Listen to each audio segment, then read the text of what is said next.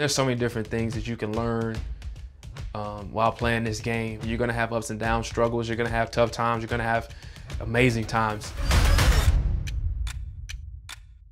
One in the back of the end zone to Reynolds. Third down. Caught.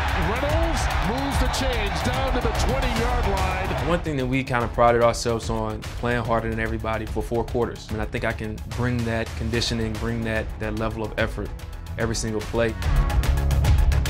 As far as my football career is concerned, is being in the best shape that I can be in and being able to run fast when everybody else is gassed. Over the middle, he's got a man wide open, Keenan, Reynolds. So I just want to leave a legacy as far as who I am as a man and being able to show people who I am when I get opportunities on the field.